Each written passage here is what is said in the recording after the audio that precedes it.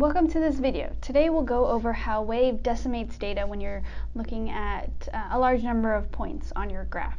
And so by default, Wave decimates data. There's no way currently to turn this feature off, but as you zoom, you'll be able to see more of your data.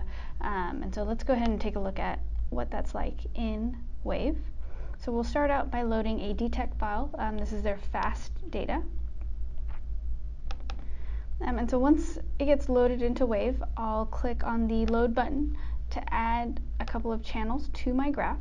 So we'll add string speed and shaft world angle. And then I'll go ahead and exit. And so we've seen these two sections of data. And so I'm going to focus on the second section that has a lot more data.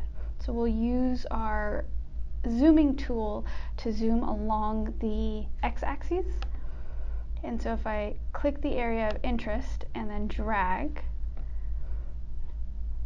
we'll see that as I'm zooming in, we see a couple more points show up. And so the zoom area is limited to about 10,000 points.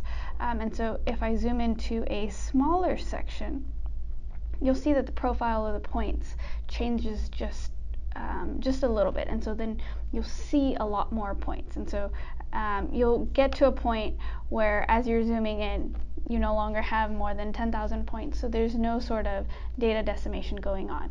And so in my last zoom that I just showed, there was no change in how the data is displayed on the graph because we've already decreased the number of points we're viewing to below 10,000. And so just as an FYI, the decimation that's happening, it's taking your min and max values and plotting them instead of the actual raw values. And so that's how Wave's data decimation works.